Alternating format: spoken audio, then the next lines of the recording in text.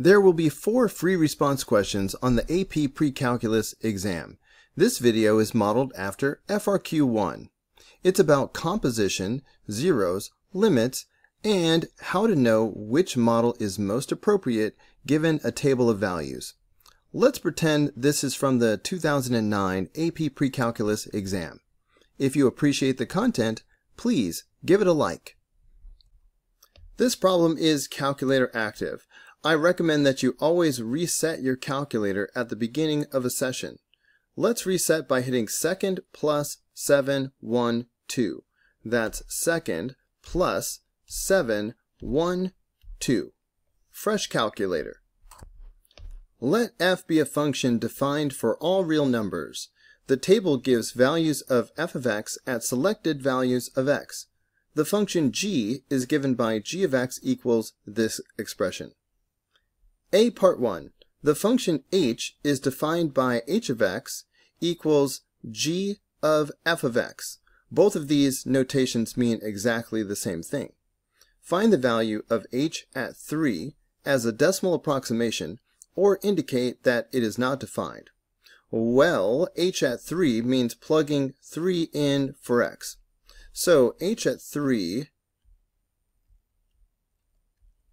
is going to equal g at f at 3.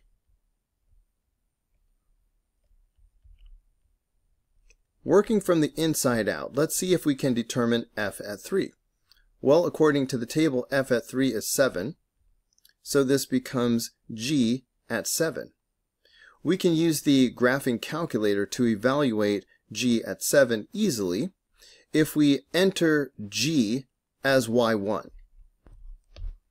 So go to your y equals, and under y1, make a fraction by hitting alpha x. And now we're just going to enter this expression.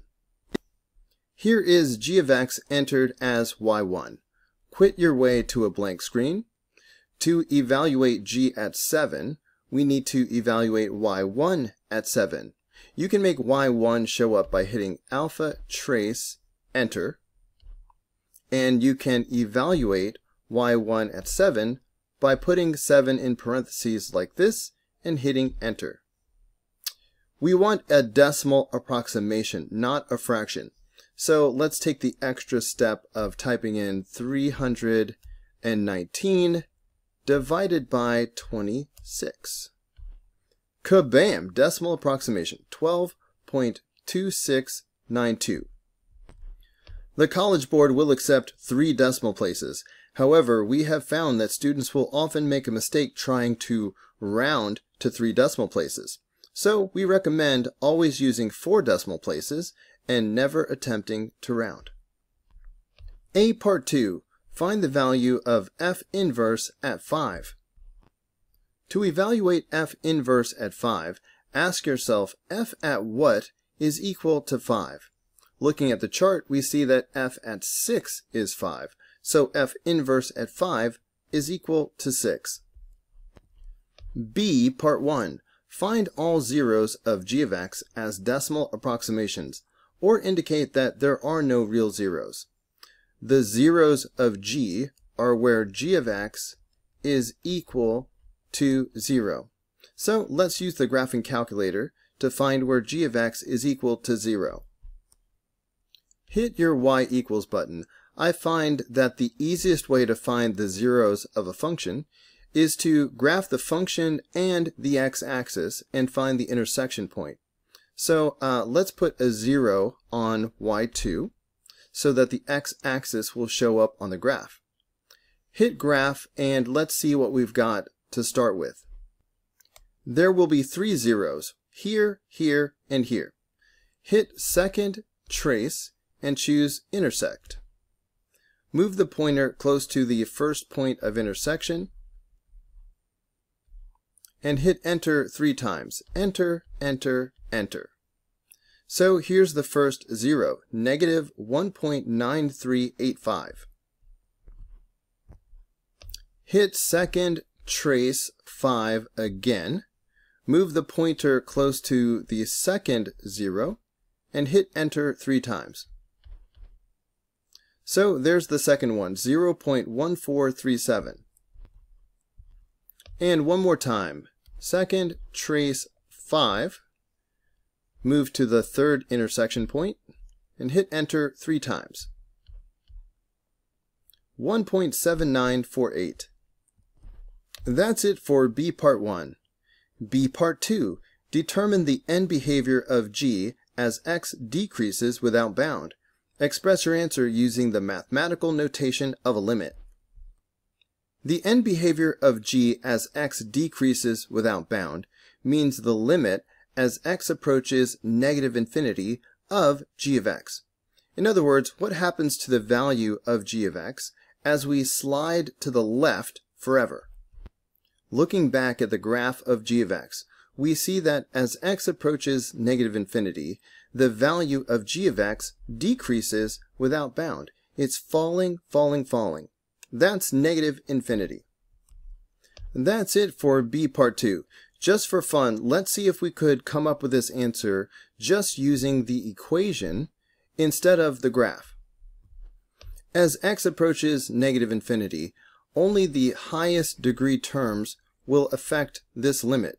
So the limit as x approaches negative infinity of g of x will equal the limit as x approaches negative infinity of 2x to the third power over x squared. This simplifies and is equivalent to the limit as x approaches negative infinity of 2x. Think about what happens to the value of 2x as x approaches negative infinity. As x becomes negative 10, negative 100, negative 1,000, negative a billion. 2 times negative a billion is negative 2 billion. So we get a very, very negative number. Let's call it negative infinity. By the way, this is not valid mathematical notation, so do not put this anywhere on your AP exam. However, you get the idea. 2 times a very negative number is a very negative number. 2 times negative infinity is negative infinity. C part 1. Use the table of values of f of x to determine if f is best modeled by a linear, quadratic, exponential, or logarithmic function. Let me take a minute to run through the notes that we need to determine which model is best given a set of data. A linear model will be best if the output values change additively over equal length input value intervals. In other words, if the first differences are equal. A quadratic model will be best if the second differences are equal over equal length input value intervals. An exponential model will be best if the output values change multiplicatively over equal length input value interval. Finally, a logarithmic model is best under the opposite set of circumstances, if the input values change multiplicatively over equal length output value intervals.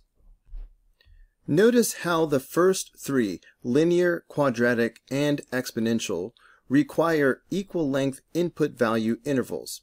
However, when we look back at the chart, we do not have equal length input value intervals.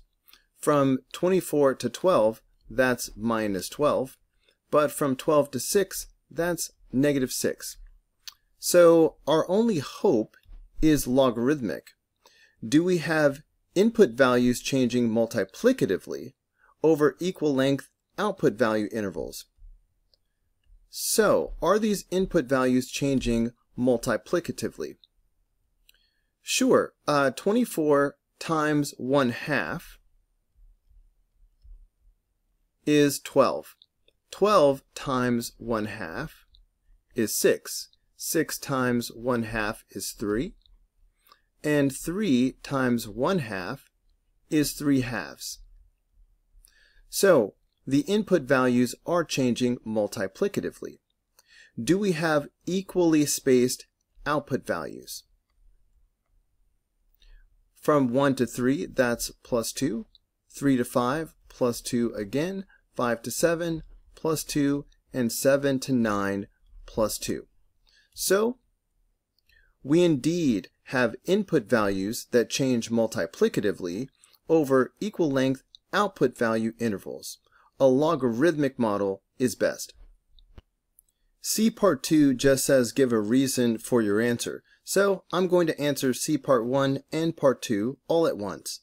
A logarithmic model is best because input values of f change multiplicatively times 1/2 over equal length output value intervals of 2. Or if you don't like the phrase change multiplicatively, you could say because input values of f are proportional times 1/2 over equal length output value intervals of 2. Hey guys, don't forget to like and subscribe, but also if you found this video helpful, there's a lot more where that came from. You can click the upper link, which will take you to the whole unit playlist, or you can click the lower link, which will take you to the next video in the playlist. See you there.